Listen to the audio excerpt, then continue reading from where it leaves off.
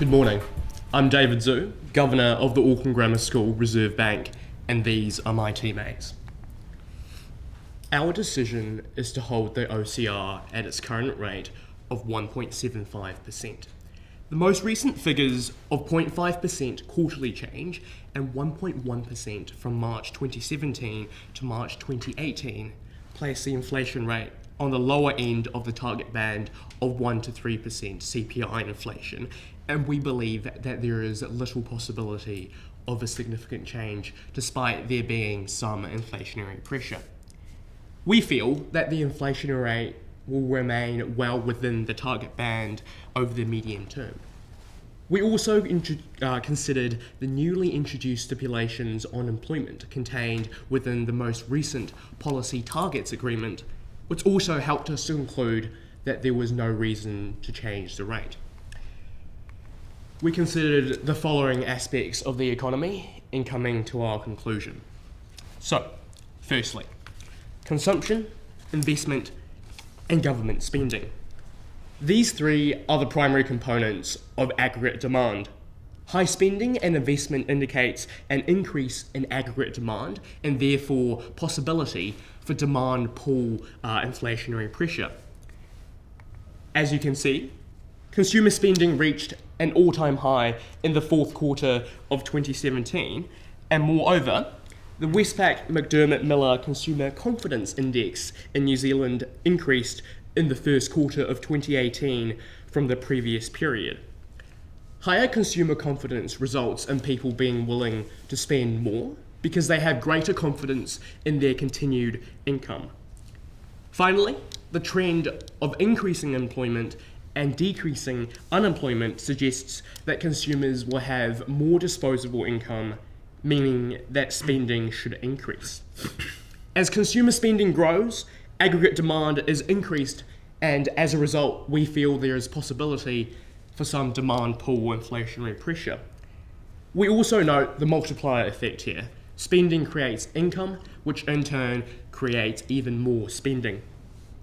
Furthermore, government spending is set to increase from 2018 with free first-year university coming into effect, as well as a $32.5 billion total to be spent on infrastructure over 4 years. We feel that this increased government spending should boost inflation in the short term, noting, however, that infrastructural investment is likely to reduce cost push inflation pressure in the long term by raising long-run aggregate supply. Thus, though broadly we see investment and spending as on the rise, we do acknowledge there are counteracting factors. Activity levels, though increasing, are still below the levels 6 months ago. For instance, a net 28% of businesses still expect it to be tougher to obtain credit. The conclusion that we come to is that though spending and investment are evidently on the rise and are inflationary pressures, we feel as though they are not significant enough to warrant a change in the OCR. Currency and trade. Current global prospects suggest the need to lower the OCR. However, the level of instability suggests that holding the rate is the best option. New Zealand's exchange rates registered an appreciating trend in early 2018 before falling in April, as shown by the TWI, or the basket of different currencies weighted by their importance to trade to the New Zealand dollar. The depreciation in April means a weaker New Zealand dollar, where our currency has lower purchasing power to purchase less imports, while stronger foreign currencies can purchase more of our exports. Thus, export prices will fall in foreign currency, and import prices will rise in New Zealand dollars. In the long run, this tends to improve our trade deficit, as foreign consumers buy more of our cheaper exports, and domestic consumers buy less expensive imports. This is subject to the Marshall-Lerner condition, that is to say, dependent on the relative price elasticities of demand of exports and imports. A lower deficit shifts aggregate demand to the right, and inflationary pressure. The WTI price index of crude oil rose to almost $70 per barrel in April. Increasing world commodity prices may increase imported inflation. Because oil is a frequently used raw material in domestic industries, increasing oil prices will increase the cost of production. This causes aggregate supply to decrease, which is inflationary. Conversely, however, there are deflationary factors. Both the annual current account deficit and the deficit to GDP ratio rose from 2016 to 2017. If the deficit continues to worsen, it will pose a deflationary pressure as falling net exports decrease aggregate demand. We do note here that the balance of trade is only one component of the current account. The Australian economy is relatively less strong. Moreover, US-China trade tensions may reduce China's GDP growth rate, as well as consumer confidence. The same harms broadly apply to the United States. The weak economic outlook of our biggest trading partners is recessionary and may be a deflationary pressure. It suggests a need to lower the OCR. However, in spite of the bearish global outlook, there is a degree of large uncertainty which demands more prudence and a need to observe. We feel that this suggests that the OCR should be held. Employment and economic capacity. The new Policy Targets Agreement, taking effect from the 27th of March, also requires, quote, monetary policy to be conducted so that it contributes to supporting maximum levels of sustainable employment within the economy, end quote. We see that if the employment rate is at an unsatisfactory level, the OCR could be lowered in order to stimulate greater consumer demand and therefore need for labour. However, employment in New Zealand is at a relatively high level. The employment rate remains constant, while the unemployment rate has fallen to its lowest level since December 2008. The labour force participation rate stands at only slightly below its all-time high. Some forecasts suggest that this high rate of participation is likely to continue in the future. This could be seen as an inflationary pressure. As the supply for labour decreases, higher wages will be demanded, which results in wage push inflation as firms must raise the prices of their goods to compensate. Concerns around recent tightening up of immigration policy also contribute to this, as a decrease in immigration could mean a further decrease in the supply of skilled labour. We also note here that New Zealand's productivity remains relatively high at its current rate and is projected by commentators to remain so. Hence, this suggests to us that aggregate supply is unlikely to be influenced by productivity. Capacity utilisation has returned to 93.5% after declining. It appears to be a trend that the economy reaches peak capacity utilisation during the March quarter and then falls and then rises again. This suggests that the economy could gain some spare capacity in the short term. However, overall, the employment and capacity utilisation indicators combined suggest that the New Zealand economy's output gap, which measures the difference between actual output and potential output, is small. This is concerning in that it means aggregate supply will not have much room to grow, which is an inflationary pressure, cost-push inflationary pressure. However, this pressure is mild, and combined with the need for accommodative monetary policy to maintain high levels of employment, holding rather than raising the OCR seems the more prudent option. GDP.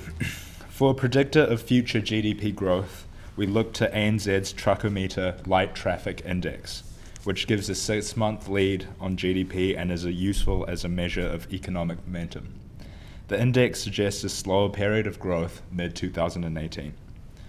Although GDP increased on quarter and year-on-year in the fourth quarter of 2017, both rates were below their respective market growth expectations.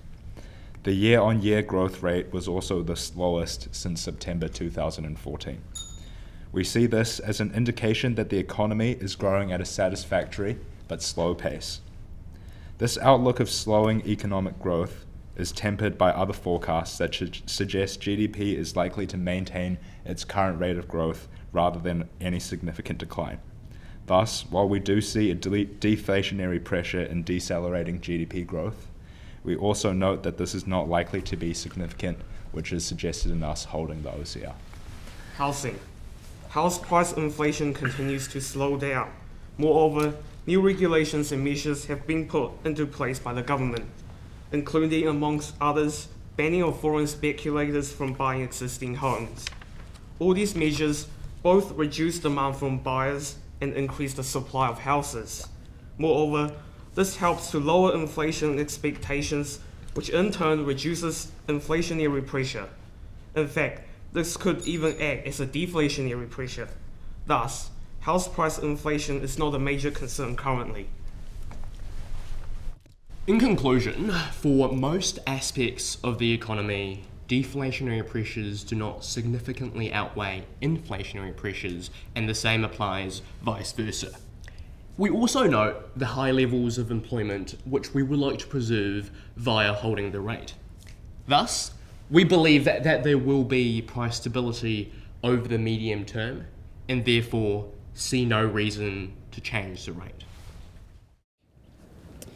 So for the first question, what things would you be looking for over the next 12 months that would make you cut the OCR? If you want to cut. So I think we've got to consider like some current events. So when the deflationary pressures outweigh the inflationary pressures. So, well, the US-China tension, so that's a big... I think what I talked about is global trade outlook. Yeah, how might that reduce the, how might that be a deflationary pressure? Well, they reduce the domestic GDP over in China and USA if it escalates, so therefore that means foreign consumers over there will demand less of our exports. Yep. Yeah. There's, as I said, weak economic growth in our biggest trading partners could be recessionary. Yep. Could say infrastructure projects closer to home, which increase longer and aggregate supply. It is over the next 12 months, though. We got to consider. Over 12 months. Yeah, true. What about, can we say, look at if our GDP continues, not sluggish, but continues at its slow pace? Slow down. Yeah. Yeah. I mean, it's an all right now, but if it continues slow, maybe Yeah. there's some Yeah. stimulus. Nothing for employment. Employment's looking good in terms of. Yeah, I think employment's looking good. Employment's looking good. Okay. Could there be any sudden shocks there? But- Inflationary. Those are mainly inflationary, though. Yeah. We do have to consider, because like this OCR cut will take place 18 to 24 months in the future. Yeah, the What- MPTM. Yeah, MPTM. What might say happen in the next 12 months that gives an indicator of say 2 or even 3 years in the future for us to consider. Should we also look at the interest rates of other central banks? Yeah. Business confidence as well. That's Yeah, been dropping business a little bit. Okay. Yeah. Decrease in essentially. investment. Yeah. And you touched on it, but Federal Reserve rate a little bit as well. And Okay. you know, and we you want touched to on it, reduce but the if the GDP growth rate of New Zealand continues, as if it doesn't seem to, if it's worryingly. for the interest rate one, just say we want to maintain a small interest differential with the other banks. And Because maybe- currently we have quite an outflow in the primary income. So And maybe you want to consider those like trade agreements, how they're going to pan out. If they don't pan out too well, that might be lower the new confidence again. CP, CP, TPP. Yeah, surely enough. TPP. Okay. All right. So essentially what we think here is that what would have to happen over the next 12 months for the Reserve Bank to consider cutting the OCR would be if we see indicators that deflationary pressures were at a significant level, substantial level, outweighing inflationary pressures. So what are some of the indicators that could suggest to us deflationary pressures outweighing inflationary pressures? Firstly, we see that if the trade tensions between US and China grow worse, that's going to be recessionary and have a deflationary effect. The reason for that is that when you have these trade tensions between two of our biggest trading partners, that's going to be reducing the domestic GDP of these countries, and that's going to mean essentially that foreign countries and consumers in these foreign countries are going to be demanding our exports less. They're going to be spending less on our exports. We receive less export receipts. And because we see that exports, or rather net exports, is a very crucial component of aggregate demand, having less net exports is going to bring our aggregate demand down, and the effect of that, essentially, that's going to be deflationary because we see aggregate demand is going down. But we also see other factors that might point towards there being deflationary pressures. Two of the biggest factors are, one, if the current rate of GDP growth continues to slow down, if the economic growth continues its slow pace into next year, we see that as a recessionary deflationary factor, and we might consider an OCR cut because of that. But we also see that business confidence in recent months haven't been the best. So if we see that business confidence is dropping in these next 12 months, that indicates to us that businesses are less likely to invest, and less investment, which is also a component of aggregate demand, means that we see aggregate demand dropping, means that we see deflationary pressures. The final factor to note here is the interest rates and trade outlooks of other countries. Essentially, we think it's important to keep in mind what other reserve central banks of other countries are doing. For instance, the Federal Reserve's central official cash rate, what they're doing over there, that's going to have an impact in terms of like if they are lowering it, whether or not we choose to lower it. But finally to say, in terms of some of the trade agreements we've got, if that turns out to have an deflationary pressure, we would also consider cutting the OCR. Fantastic. Very well done. Next question. Why is it important for the bank to consider a wide range of measures of inflation, such as tradables inflation, non-tradables inflation, and core inflation? Well, okay, what I see here is presumably tradables and non-tradables inflation, they all have different causes, right? And some of them might be more temporal than others. So for instance, something like non-tradables inflation, right?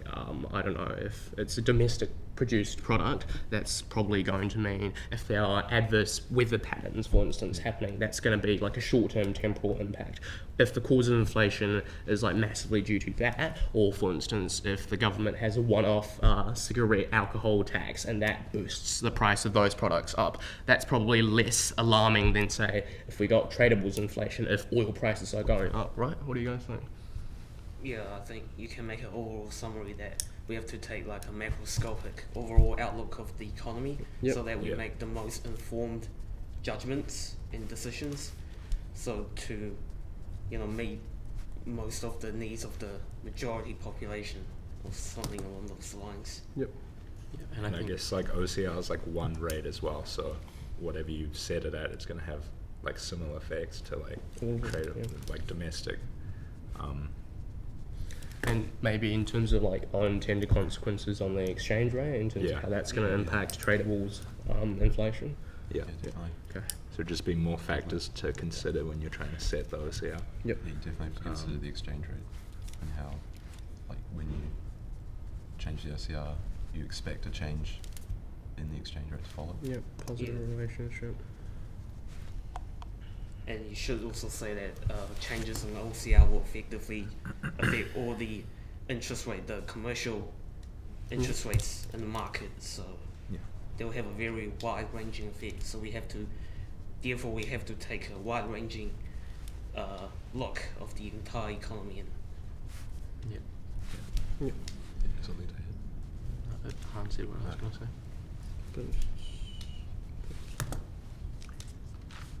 Right.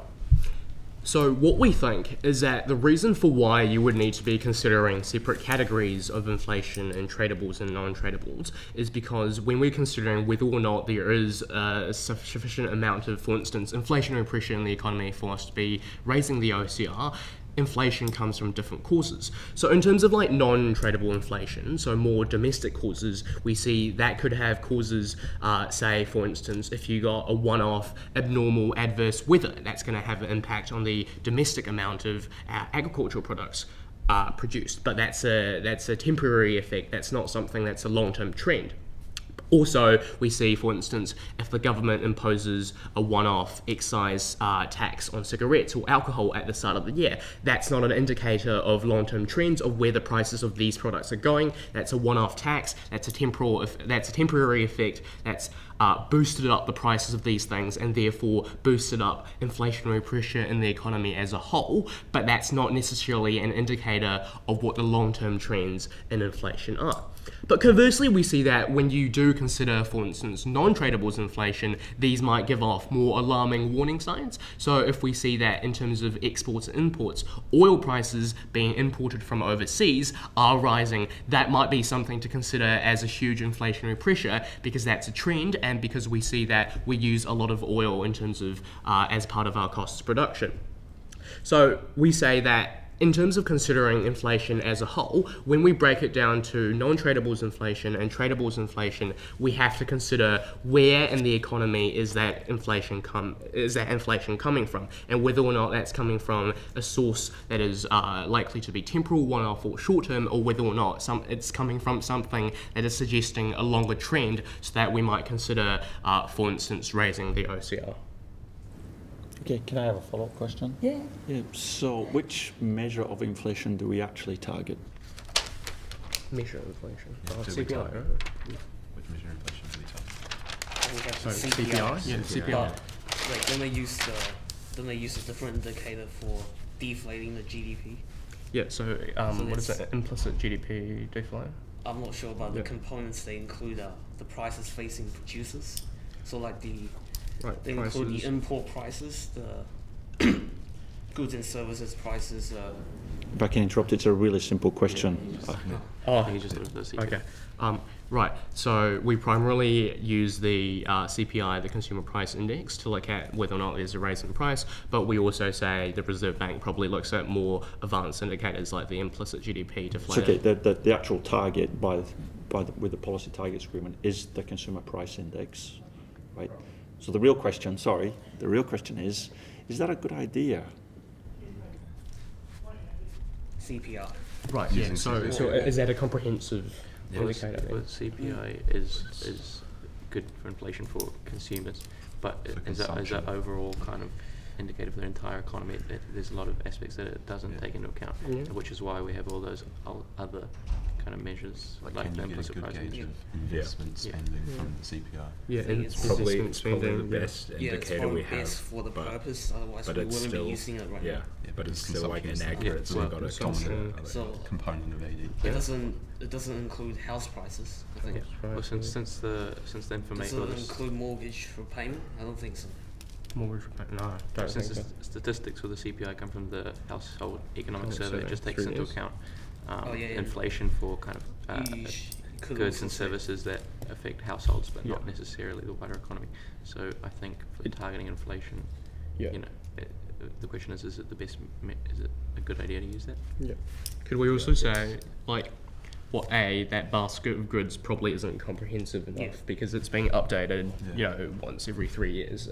It lags behind the actual changes in the economy, right? Yeah. But But it's still definitely like a good idea because Yeah. it's one of the best indicators that we have, I think. Yeah, there's It's a reason just that we they use gotta it. look at other factors and like temper it as well.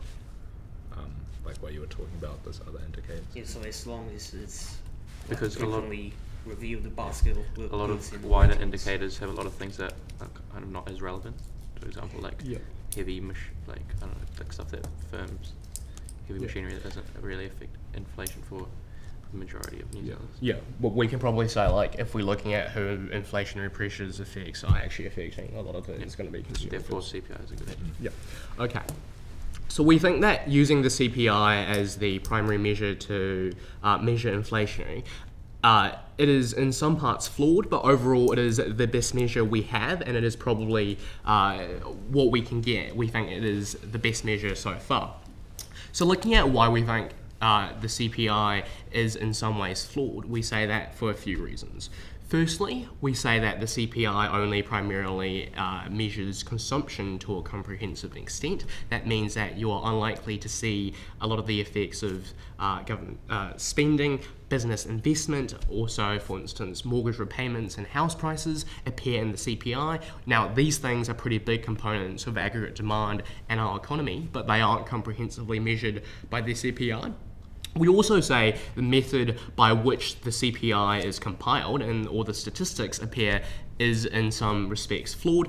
Why do we say this? We say this because, one, it's a basket of goods that have been picked out in the economy, and while that is a lot of goods, we don't think that's necessarily always going to be comprehensive. But also, furthermore, the Households Economic Survey, which takes place every 3 years, that measures the prices of these goods and determines what goes into these basket, only takes place 3 years. So there is likely to be a degree of lag of the CPI in terms of the accuracy of the goods that are using as a barometer for the economy. There might be some lag behind what actually is going on in the economy.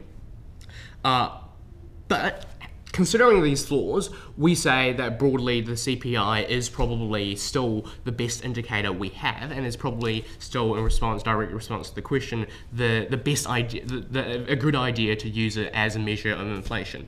And the reason for that is that, one, we think a lot of the inflationary pressures and effects, the vast majority of those are going to be taking place for the average consumer, for the New Zealand consumer. So it's probably a good idea to be looking at a measure that primarily considers them. But also, we say when the CPI is used in conjunction with other indicators, it probably does paint quite a comprehensive picture of what inflation is looking like in the New Zealand economy. We've probably got time for one more question. Can you tell me how monetary policy can or cannot affect employment? How can it not affect employment? Cannot. Okay. So, well, there's a lot of stuff to consider, isn't there? Okay. Yeah. So firstly, like most basic, it's probably raising monetary policy is going to have a direct impact on consumption, so people's demand, that feeds into businesses, but you guys talk about investment and government spending, yeah. Wait, so monetary policies are effectively demand-side policy, so they are unlikely to have any effect on supply-side factors. Yep. So like structural unemployment, for example. Oh, is this how it's not going to affect? Yeah, how Okay, it's not okay. going to affect. Yep. And wait, so structural. So structural. So Yeah, structural, yeah. you can mention technological Technological. unemployment. Yep. That's true. Yeah, so if you got like an industry. Frictional. Yeah. So if you got like an industry that's like not doing so well demand side, it's difficult to like, boost that because they don't have investment in these industries. Okay. What about can though? So Have you talked effects. about like incentives, how it lowers, Yeah, if you raise, it lowers incentives to work? You can reduce cyclical unemployment, Yes, so it's a yeah. demand efficient unemployment. Yeah. Cyclical, raise the interest rate. Like you're decreasing the interest rate if you want to promote Yeah, employment. if you're decreasing the interest rate. So you will increase investment spending. You Investment will spending. also increase consumption spending. Yeah. Yep. So these will all indirectly promote employment. Yep. Yeah. So it's Okay. Yeah. Right. So we think in terms of using monetary policy to address unemployment, because monetary policy is a demand-side policy, it's unlikely to have a lot of big impacts on aggregate supply, and therefore the mechanism by which it has a direct impact on reducing unemployment, so lowering the OCR to stimulate employment, is primarily demand-side. We'll go through the components one by one. So the first big impact is that we see that monetary policy can have a big impact on consumption. If you lower the interest rate, it's going to mean people have a greater propensity to consume, people have more spending, more disposable income, and when people spend more, it means that the demand for goods and services goes up, right? So when demand for goods and services goes up, firms naturally are going to need more labour to produce these goods and services which people demand, which is going to directly result in more employment because firms seek to employ more workers. The next impact it's going to have is on investment, in terms of not only overseas investment, but business investment in projects, business investment in other companies, and that's going to create more employment as well. And we also see government spending, that's an impact. But also, furthermore, we see in our exports and imports, when our export industries have the interest rates lowered, it's easier for them to be producing and selling exports overseas, and that's going to increase employment. So we say that's the demand side, how employment can be targeted, unemployment can be reduced via the monetary policy. But we also see some areas where there's a blind spot for demand side monetary policy that it cannot effectively reach. And the reason for that is because we don't see monetary policy as effectively targeting aggregate supply. That's not going to address some of the issues in unemployment that's infrastructural, that's structural unemployment, that's frictional unemployment. What we mean by this is that if we have certain industries that are mass unemploying workers, that are laying off workers that don't have as much employment because of the structural issues, because technological issues, because their costs of production are far too high, monetary policy does not target that. Monetary policy does not increase their accurate supply. Monetary policy does not effectively reduce their cost of production, and so therefore we can't reach unemployment through that. But we do say overall monetary policy can target unemployment through the demand side. Thank you. You can now relax. So we're finished.